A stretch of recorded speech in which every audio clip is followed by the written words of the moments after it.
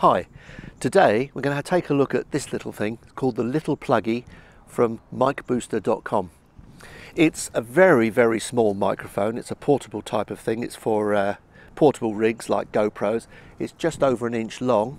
There are no wires attached at all, just a stereo plug, although the signal only goes to the left hand of the signal, so when you get it in post you're going to have to center it up, and so it's mono but only on the left hand channel. It comes with a foamy.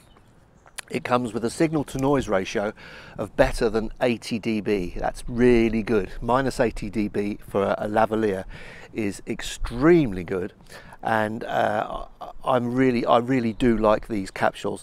The inside there is basically a little clippy, or what we call the Primo EM172 capsule, which is actually very good quality, and having that low noise figure means that you can use the gain a bit more than you would perhaps with other microphones, which is great.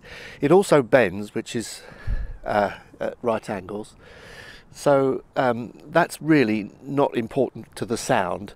It's more important to the just the way it looks, get it out of the way. And I've basically found if I put this into my GoPro, bend it round to face the front, it's just out of the way, especially if you put it in one of the Ulanzi cases, which is what I do now. So this is a great microphone to use, and we're going to see now how it works in practice. Okay, this is the sound of the GoPro, and the pluggy is now plugged directly into my GoPro using a Ulanzi, and I've got a filter on the front there. It's a polarizer because it's so bright today, and the microphone is about 3 feet away from me, the normal kind of conditions where I've got a little bit of traffic noise in the distance going on, and actually a little bit of soaring, but it's not too bad at the moment. This is the sound of the microphone as it gets closer, and when you're speaking at this distance, this is about a foot and a bit, just over a foot. It does mean that you're going to be able to cut a little bit more of that noise down, because it is an omnidirectional kind of microphone, so it's picking up everything, but the proximity will hopefully bring the voice up higher, way higher than the background sound. But for general filming and vlogging, it's tiny, doesn't get in the way, and it really does pick up quite well. In fact, when I went to Menorca, I used the little clippy almost extensively, unless I was experimenting with the Rode stereo or whatever, but it's a good all-round microphone for picking up voice when you're close to it, and it doesn't seem to over-emphasize your surrounding sounds, which I did find with the stereo Rode. It did slightly accentuate everything around you. This one seems to focus quite well. So that's the sound of the Little Pluggy on a GoPro. Of course, the beauty of this kind of setup is it is actually so small, dead easy to carry around, and inconspicuous when you're out and about, and I found that it works exceedingly well. So it's a handy setup to have actually for travelling.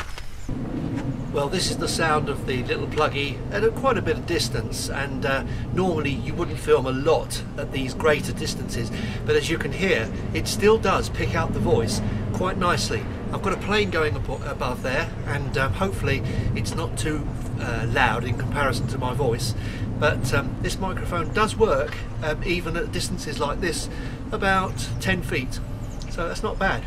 Another way these microphones can be used is to just put them onto a wireless link to your camera. So at the moment what I'm doing is I'm using the microphone plugged into a Rode video link, which gives me lots of distance without wires. It can be planted in the scene, it can be handheld, it could be even put into your pocket, your top pocket, and used that way, and you get nice clear audio without wires going on. So in fact, filming at distance becomes much more of a reality with one of these things, because it's small, can be easily planted, and having such a low noise figure, it's better than 80 dB, minus 80. That's really good for a lavalier microphone, and having such a low noise means you are able to boost the signal if you need to, but even better, when you're further away from the camera, you can have the microphone really close to you, still picking up nice clean audio, and get a distant shot with good audio as well, which is really nice on video. And at the moment I'm just sitting here at the table using the Rode link, and it's on my knee. That's all I'm doing. It's just here. One useful thing about the Rode Link is that the microphone itself only puts this signal out on the left-hand channel. So you need to put it into the center when you mix down and everything, but the Rode Link automatically gives you a signal on both sides, so you get a proper centered up signal into your camera, which is quite handy as well. Basically, I've always used with my GoPro an EM172 or a Primo EM172 capsule. I had one specially made by Nick at micbooster.com with a little 4-inch lead on. I just curled the lead around and fitted it to my GoPro. So this is basically the same thing, except this is putting a signal into one side only, but it's so much more convenient. There's just no wires, and when you put this into your GoPro, it disappears. This microphone retails at around £30 when it's posted out to you. And honestly, with a GoPro, this is fantastic. If you like my videos, please subscribe and hope to see you next time. Cheers for now.